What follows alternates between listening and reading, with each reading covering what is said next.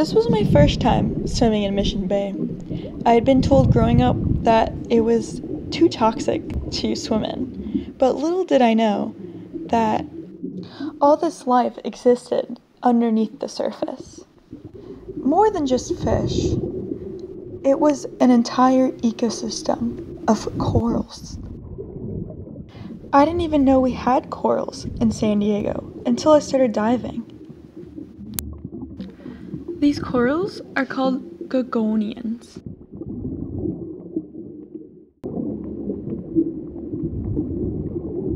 Corals are a collection of polyps on a calcium carbonate skeleton.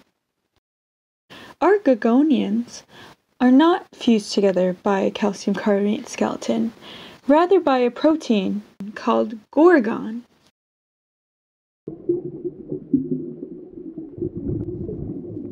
These polyps look very similar to sea anemones. They are in fact related.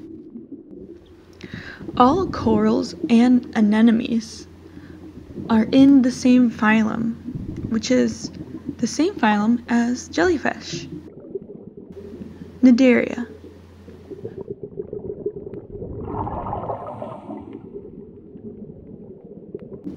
In this ecosystem, we also have sponges. These sponges are very important. Sponges act like pool filters in that they filter and feed on bad bacteria and viruses that would otherwise harm animals in the ecosystem.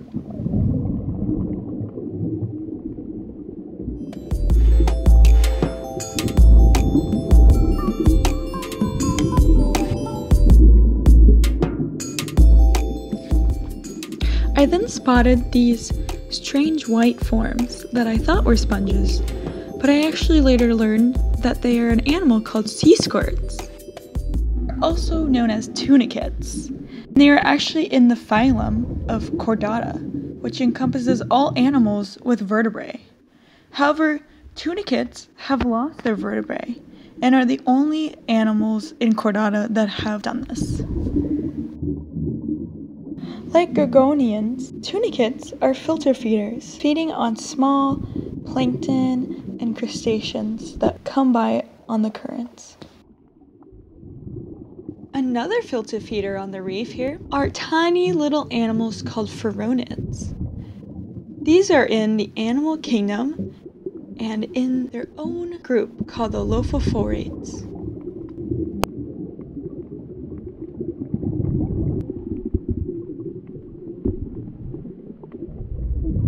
These strange creatures are not filter feeders.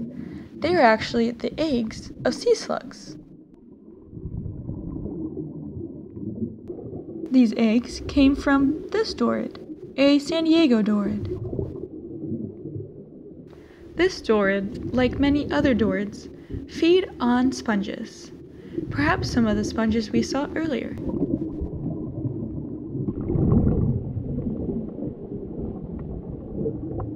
This McFarlane's dorid also eats sponges, making it a vibrant purple, telling predators not to eat me.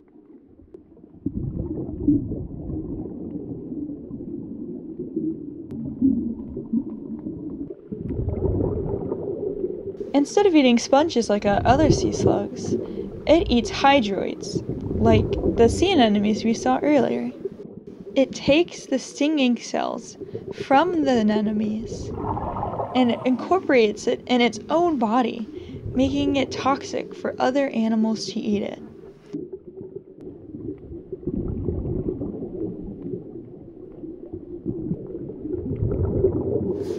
However, some other sea slugs, like this California Navinax, don't care about this toxicity and will in fact only eat other sea slugs. A fierce hunter, it will eat any sea slugs that it finds. Though fish are noticeable and easy to spot when first entering the water, there is a lot more than just fish. It is a beautiful world once you start noticing creatures who may not look like traditional animals.